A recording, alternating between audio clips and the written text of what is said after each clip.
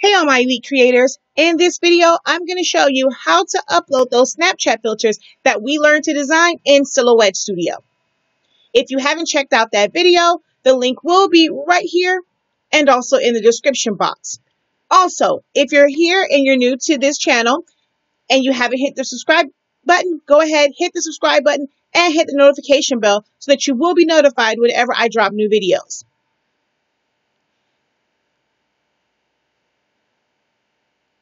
All right, to upload your custom Snapchat filters, you're going to go to the website, which is www.snapchat.com/create. All right. Now, I'm going to use the filter that we created in my tutorial video on how to create them. So, for the Snapchat filters, they do have to be 300K or less. So what you want to do is make sure that you check your filter or check your size to make sure that it is under 300K. So right here, I'm at 255 for this one. So it's going to be the perfect size for our Snapchat filter. So we're going to go back to the website, click Get Started, and you're going to choose Filters.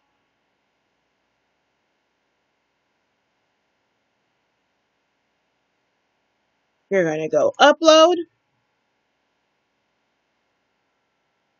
You're going to go wherever you saved the file. Place it at the top.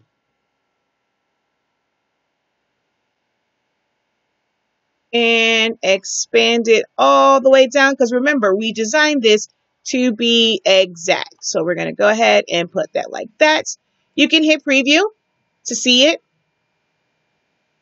And if you put it for a smaller phone, it's going to show you where it's cut off at. And so we talked about that in designing the Snapchat filters, that part of it will be cut off. So you want to make sure that you don't have any major or important text outside of that restricted area that we talked about in the designing video. All right. So we're going to go back to the larger phone. All right. So just to see how it would look. All right. You're going to hit next. You're going to choose whatever date or time that you want your filter to run and then hit next. I'm going to leave it to wherever it defaulted.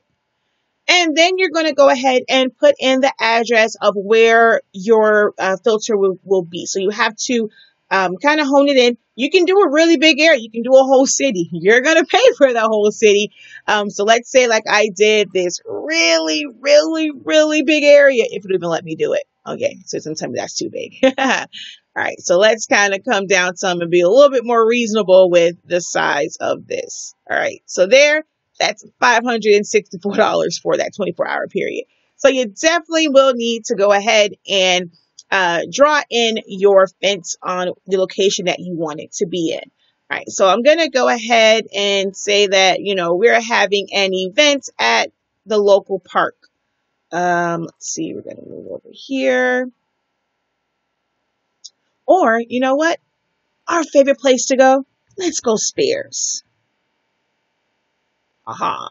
It's one of our favorite places to go. So you see, you're going to have your geofence. Now, this whole thing is spare, so you don't know where you're going to be bowling at when you're here. So you may want to go ahead and make sure you kind of cover the entire space. I mean, if you cover the entire space, it will be a little bit, you know, more when you're doing the whole thing. I think like this is where their food and things are, so you may not need that. So we'll kind of come down here.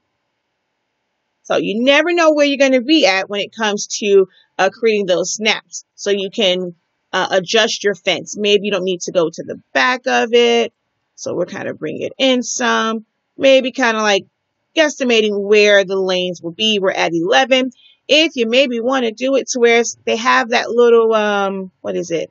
Like a little backdrop in the front. If you want to put it there and, you know, let everyone know, you can go take pictures in front of the backdrop.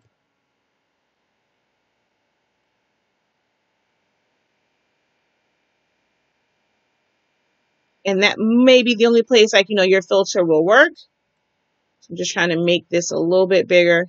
There is a certain size the fence has to be at a minimum. So as soon as it turns green, you know that you're there. There we go. So that one would end up being $10. Again, you can adjust it. And if I reset the fence, and I'm just going to go ahead and hit spares again, see, $10.34 for that particular area. Then you're going to hit checkout. It's going to confirm that it's placed properly, hit continue. And then there you go. You'll put in all of your information. If you have a Snapchat account, you're going to want to go ahead and log in. That way they'll send you notification once your filter has been approved. Now, it does take some time. It is not instant.